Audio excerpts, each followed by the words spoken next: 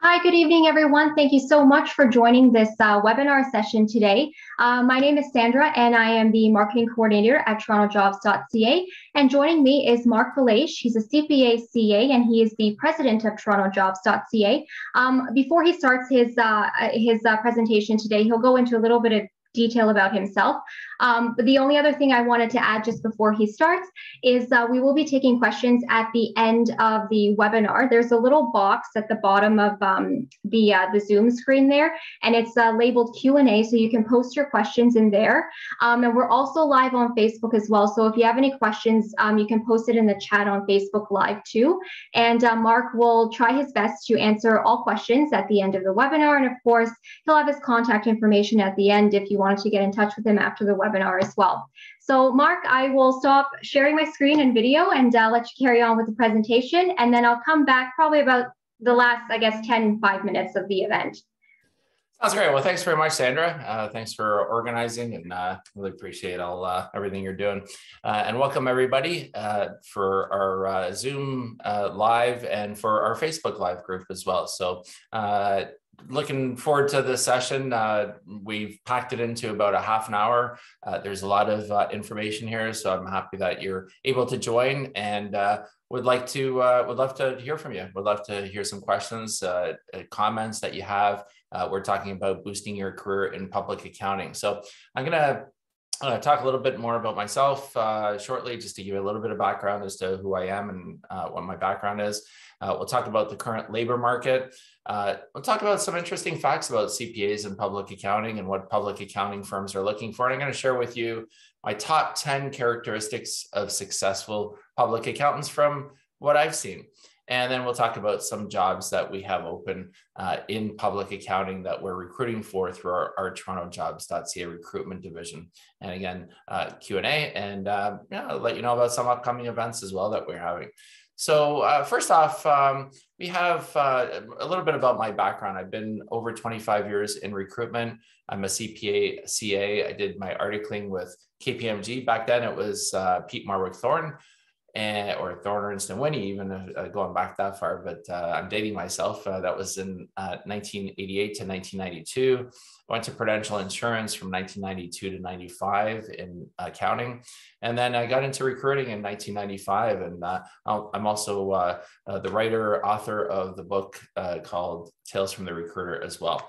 So you're welcome to grab a copy of that. That's available at talesfromtherecruiter.ca. And it's available at all the libraries across the GTA as well. So a little bit about the current labor market as well, just to give you an idea. After, obviously we've had a major bump in the job numbers negatively back after the pandemic hit.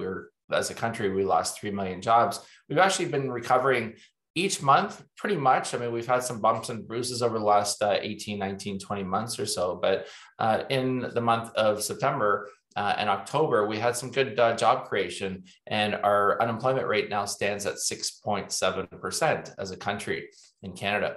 Now, this is much less or much higher than where we were in January or February of 2020, where we were just over 5%, but certainly much lower than we were at the 13% level that we saw right after the pandemic as well. Now, Ontario's unemployment rate is 7%, and the province with the lowest unemployment rate is Manitoba at 5.3%. Toronto's unemployment rate is 8.4%, and that is a drop from the 8.9% that was recorded in September. So that's a nice drop. And Vancouver is 6.2%, just to give you some comparison, and that was 6.7% in September. So we've seen some good job growth and job creation, which is nice to see. City with the lowest unemployment rate across Canada is Quebec City, Quebec at 3.8% as well. A little bit, just a short snapshot of the US job numbers. The unemployment rate dropped to 4.6% in October, and that was down from 4.8% in September. And the US economy has been definitely coming back quite quickly. US economy added 530,000 jobs in October, which was up from the 194,000 jobs that the country created in September. Now, one other stat, interestingly enough, and I'll probably come back to this as well as we go along, but about 25% of Canadians are working from home right now, remotely in Canada. And in the US, about half of that is only just over 11% of people are working remotely because of COVID and the pandemic and so on. So it's interesting to see at the peak of the pandemic, there were 40% of people, the Canadians, that were working from home. So we've certainly come down from there, and we'll talk a little bit more about hybrid working and so on as we go along here. Some other interesting facts about CPAs and public accounting. The list of the largest CPA firms in Canada: number 1 is Deloitte, number 2 is KPMG, number 3 is PwC, and Ernst & Young is number 4. So that rounds out the big 4, quote unquote. And then beyond that, the medium-sized firms, Grant Thornton, M&P is number 6, number 7 is BDO, and number 8 is Collins Barrow. So, and at one point, back when I was in the world of public accounting, there were actually the big 8, and now there's the big 4 after a number of consolidations and so on. And then what's the size of public accounting and CPAs? There's 217,000 members between provincial and national Canadian accounting organizations that have been unified under the CPA designation. And by the way, the merging of the designations, if you didn't know, if you were around at that time, happened in October 2013. And that was when CPA Canada signed an agreement to merge with CGA, or Certified General Accountants Canada. And that occurred on October 1st, 2014. And that was the last completion of the integration of the 3 national accounting bodies, being the CMA, CGA, and CA. So Certified Management Accountant as CMA, Certified Management Accountant, CGA, Certified General Accountant, and CA, Chartered Accountant. So it's been about 7 years now since the merger of all those associations took place. So what public accounting firms are looking for? Just a few characteristics of what we've seen in our recruitment division. So I'm going to share with you 10 observations of what public accounting firms are looking for. So number 1, people who can be flexible, working from home, or working from home or the office. So some firms are definitely pushing more for people to work in their offices now. We have one client in particular said, there's no work from home option. We expect the person to be in the office all the time. So being flexible can definitely help you in your search and in terms of helping you in your career. Now, if you're saying, hey, I don't want to work from an office, I want to work full-time remote, that's your decision, obviously. But the reality is that if you are more open to working in an office, or at least a hybrid, you will get more opportunities as well. Number 2 on my list is people who are motivated to grow. So people who are looking for that opportunity to get to the next level. If you're a staff accountant, go to a senior accountant to manager, and up to partner. So a lot of firms, they like someone who's thinking long-term. Hey, how do I become a partner in the firm? How long will it take? And these kind of questions, if they come up on interviews, are good. And this is your opportunity to shine that way. Now, it kind of goes without saying, because public accounting is working hard, but people who want to work hard. I mean, it's one thing, work-life balance is important, I get it, but in terms of opportunities to grow to the next level within public accounting or within your career, definitely people who want to work hard do get the opportunities to advance within the firms. Number 4, people who don't make excuses. Hey, I couldn't get it done because of this, or I'm waiting for this information, or whatever the case may be. People who don't make excuses generally rise to the top through public accounting firms. Communication, very important. Ability to speak clearly, ability to communicate your thoughts, ideas, issues. So communication, very important. And that's not even just verbally, that's also written, of course. Now, a clean resume. And what I mean by that is someone who has a clean resume, easy to read. You don't have to bog it down with too many details, but just something simple, and no spelling mistakes, no grammatical issues as well. So having a clean resume is really, really important in your search. Putting the firm ahead of yourself. So more about what you will do for the firm rather than what the firm can or will do for you. The attitude has really flip-flopped over the years. I mean, I've seen it over the 25 years where when I went through public accounting, it was really the firm kind of dictated what your schedule was, what your social schedule was, what your timing was, and you made yourself available to the firm. Then over the years, it kind of moved slightly more so in favor of the employee, where the employee kind of dictated, hey, I want to work from home. These are the hours that I want to work. And now it's kind of a little bit in the middle, because while there's a demand for people, there's no doubt in public accounting and people with experience, the issue is a little bit more evenly balanced in that if somebody wants to grow their career, they have to really think of the firm and their work ahead of themselves if they want to grow your career. Now, in terms of other opportunities as well, someone having great references, really important. Make sure your references are, you know who your references are when you're presenting yourself for an opportunity, and let the CPA firm know that, hey, here are my references. These people will speak very well about my work and what I can do for you. Number 9, positive attitude. And again, I'm just going through my list of top 10 tips that what public accounting firms are looking for. So number 9 is really good positive attitude, really being positive about the work, about clients, about the opportunity, and presenting that, especially during an interview. And number 10, on my list, client focus, doing whatever you need to do to help clients of the firm. And at the end of the day, clients pay the bills, so you have to be very understanding of what their role is and customer service. You almost have to be a customer service person in dealing with firms as well. Now, top 10 characteristics of successful public accountants. And so these are characteristics that I've seen over the years of people that have done well, that I've seen, that I've watched from afar and personally in public accounting. So number 1 is they work hard and they make themselves available, whether that means to clients, internal staff, to partners, and so on. So working hard, making themselves available. Number 2 is they want continuous improvement. They take constructive feedback. Hey, you can do this better. This is an opportunity for you to do this, perhaps take on a new client, but listening to continuous improvement and taking that constructive feedback and making changes. Number 3 on my list is strong listening and communication skills. Now, I already talked about communication skills, orally and verbal and written, but strong listening, also hearing what the person's saying, hearing what a client's saying, hearing what your employees are saying that are reporting to you, or hearing what your manager or partner is saying to you as well. So strong listening and communication skills. Number 4 is leader.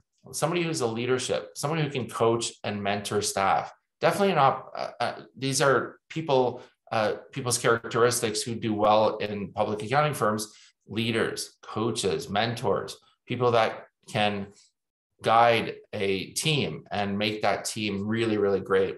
And if you think of sports, if you're into sports, you think of coaches, what it takes to make those coaches great. It takes a great team to make a coach great. So, but great coaches give the credit to their team, and those people can really lead if you're looking to progress in public accounting.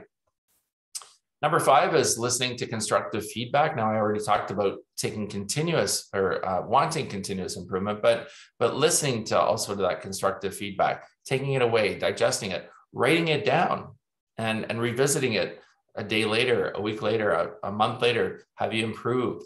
How can you improve in those things? Watching YouTube videos, for example. If someone says, hey, you're not giving great feedback. Well, watch a YouTube video, how to give feedback during coaching sessions, for example, with your staff. Number 6, knowledge and understanding of accounting systems. I mean, it kind of goes without saying, because you do really need a good, strong knowledge and understanding of systems, especially accounting systems.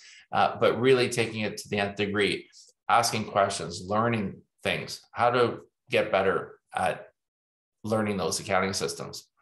And then, of course, not just strong knowledge and understanding of accounting system, but also strong technical accounting and financial background. So always learning, continuous improvement. And I'm going to skip to number 10 just for a second, and I'll come back to number 8 and 9 on my list, but the desire for continuous learning. So not only doing it, but also a desire to learn, a desire to read, and looking at industry. So if you're specializing in a certain industry, really knowing that industry really, really well. So number 8 is enthusiastic, being enthusiastic about your role, about your experience, about what you can do. And every day having that enthusiasm, that will rub off on other employees as well. So again, people that I've observed who have been successful in public accounting are enthusiastic about the work. And also, finally, number 9, I mentioned number 10 already, but so I'm backtracking to number 9, having a strong network. That also helps with your career in public accounting. And from what I've seen, people who have strong networks, and they can build that through LinkedIn, through contacts that they made, staying in touch with people, really can help people, can help you gain opportunities, get opportunities within public accounting, perhaps at other firms. So having a strong network, and that includes recruiters too, including recruiters in your network too. So a little bit about the jobs, some of the jobs that we have at TorontoJobs.ca in public accounting that we're recruiting for. Generally speaking, we're always looking for people in public accounting, experience in assurance, audit review, tax, notice to reader, bookkeepers, accounting technicians. We're always looking for those kind of people in general across the GTA, across the greater Toronto area. So if you have those kind of skills, if you have that kind of background, by all means, reach out. You can reach out to me and connect with me on LinkedIn and talk about that. We also have valuations associate positions. We have both manager and senior manager roles in downtown Toronto. So if you are thinking about getting into business valuations, if you like forensic accounting, perhaps you've taken a CBV course and you think you might want to specialize in that, by all means, reach out to me. We have lots of opportunities there as well. We also have a financial advisor position. It's a little bit outside the box. It's not in public accounting, but we certainly have an opportunity within that you can use your financial planning or financial planning knowledge. Perhaps you're strong in tax or personal tax. You like that as an area. So we have this financial advisor position. It can work anywhere in the GTA. So if you're interested in something like that, we also have a controller role, accounting services in Richmond Hill. That is a great position. It's not quite public accounting, but that position is as if you're working for a public accounting firm, but there's no audits or reviews or notice to readers. It's mainly helping companies with their books. And then we also have a position in Peterborough, which is an hour and a half, 2 hours east of Toronto. And that is a senior accountant or accounting manager position as well. So in conclusion, I want to thank you for your time. If you want to talk about your need, your desire for a position, you're looking for a position, and I'm happy to chat with you. We have lots of positions available. If we can help you out with your career, you're welcome to do that. You can reach out to me on LinkedIn, and you can also email me as well. And my email address is marc.belaiche, so first name dot last name at TorontoJobs.ca as well. And if you happen to be in a situation where you are at a firm and you're actually looking for staff, let us know. We can certainly help you out with that as well. So feel free to connect with me on LinkedIn. I'm happy to connect with you if there's anything I can help you with. And you can also call me.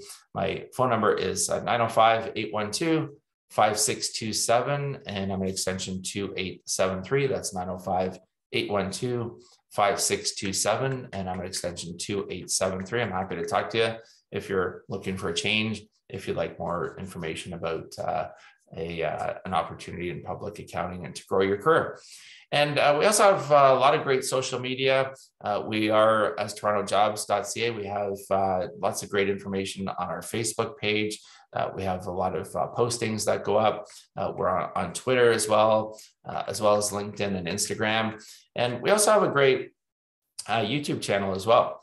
And that is, all you have to do is just search TorontoJobs.ca on YouTube, and you'll find our channel. There's literally hundreds of videos on everything from job search to interviewing and resume writing and so on and so forth.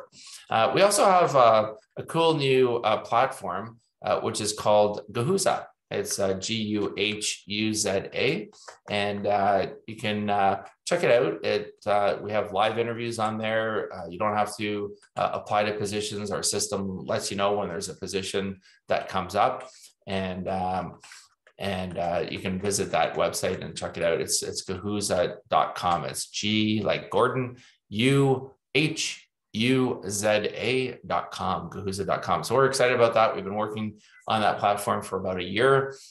We have been in development for most of this year, 2021, and we'd love you to sign up and register, and then our system will let you know when there's a job that's available. So kind of cool stuff.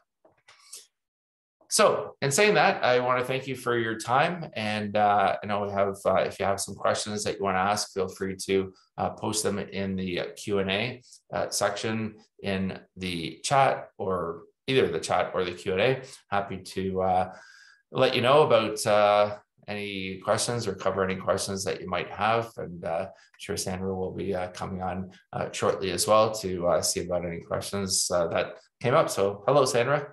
Hey. Okay, so I'll go through the questions here. So the first question that we have is, what's the best way of working with recruiters? Okay, great question.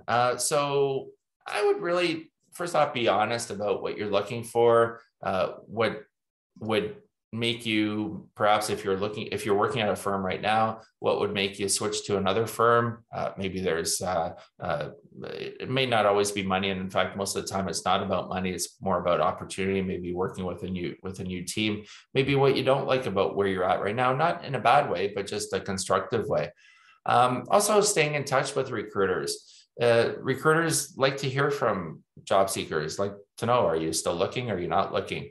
A lot of times, if you haven't been in touch with a recruiter, the recruiter may assume that you found something, or you've decided to change your mind about moving to a new position. So stay in touch with them as well. A lot of times I speak with candidates and they're like, well, I haven't heard from the recruiter. Well, it's like, have you reached out to the recruiter? So, staying in touch with the recruiter, and also making sure that they have your current resume so they can let you know when there's positions that come up. So those are probably three of the tips that I would say. There's a lot more about working with recruiters. I think there's a YouTube video on our channel about working with recruiters, but those are some quick thoughts. Okay. The next question that I have here, how to start how to show a designation, what to show on the resume if someone has passed the exams, but they don't have all of their time. Okay, good question. This comes up quite a bit when they passed, but they haven't actually got all their hours or their credits. So what you want to do is you want to put it on the resume that you've passed the exam. You don't obviously want to put your CPA after your name on your resume, but you can certainly put in CPA expected completion 2022, October 2022, or January 2022, or whatever it is. So definitely put it on there and show when the expected completion date is, when somebody can expect it. Because the other thing too is not only to explain to a recruiter what or another firm or whatever it is that you've also passed and that you're waiting for the results, but or waiting to get your hours, but it's also it will come up when recruiters search resume databases. So they look for keywords, so CPA, for example. So you want to put something on there so at least it comes up on the job search or the resume searches that recruiters will do. Sorry, is this after the name, after your name that you would put it? Oh, okay. Yeah, I mean, I've seen it I've seen it even, so say Marc Belaiche, and then underneath CPA, expected completion, Okay. a certain date. I have seen it there. It's not generally ideal. It's usually in the education section, but I have seen it there where it's a little bit more visible to recruiters. So right there, boom, right in front of, right after the name, the person has highlighted that they are just waiting for their hours. They've already passed all the exams, but they're waiting for the hours. Oh, okay. Yeah, that's what I was kind of wondering. Do you meant like in the education section or like the actual after the name? Right. Yeah. Right. Okay. Yeah, that's a good question. Yeah, because I have seen them both, and Okay. yeah, good Okay. point. So the other question, oh, sorry, my screen's getting all weird here. Sorry. So the other question I have here is, how do I choose which recruiters to speak with? Yeah, so I mean, obviously, we hope that you would want to work with us at TorontoJobs.ca. We have a great recruiting team. We're always looking for people in public accounting openings, and we have a strong network of CPA firms that we work with. So certainly, would love to for you to work with us. But aside from us, I mean, finding recruiters who specialize in your expertise, it will save you some time. It will save you explanation. Sometimes recruiters who are generalists in nature, they may not understand the nuances of public accounting, for example.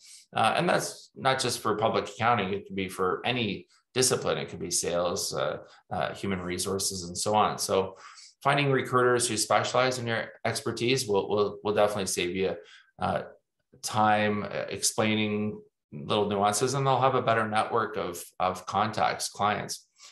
So, you know, for example, you have a heart issue, you go to a heart surgeon, you don't go to a generalist to specialize on something very, very narrow. If you're, you know, if you were in retail or customer service and you didn't really care which industry, yeah, fine, go to a generalist recruiting firm.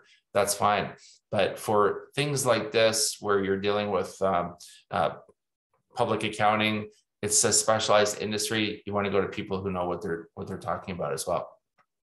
Okay, so we do only have just a couple minutes left here. Do you have anything else that you would just like to add just before we close things out? Well, I just wanted to let everybody know we have some great events coming up. Wednesday, December 1st, the Canadian Virtual Career Fair happens. You can visit TorontoJobs.ca/news for more information. We also have job hunting in the time of COVID. That happens on Tuesday, December 7th. And also on Thursday, December 16th, we get into how TorontoJobs.ca can help you find a job. So a little bit more broader than this webinar, which was more about public accounting, but certainly how TorontoJobs.ca can help you find a job. That is a great opportunity there. That happens on Thursday, December 16th. So information about all those that I've just mentioned on TorontoJobs.ca/news. That's TorontoJobs.ca/NEWS. Okay, perfect. So I think that just about wraps everything up here. So we are recording the webinar, so that will be put up onto our YouTube page, Mark. So for those that weren't able to make it, they'll be able to go there. And then also, because we are on Facebook Live, it'll also be on our TorontoJobs.ca page as well. Excellent. Yeah. Okay. And, you know, if anybody wants to reach out to me, I'm happy to chat with them as well. So thanks, Sandra, for putting this together. I really appreciate your effort. It's awesome. You do such a great job. So thanks. Well, thanks again for taking the time to present as well. So excellent. Okay, perfect. All right. Thank you, everyone. Thanks, everybody. Bye. Bye.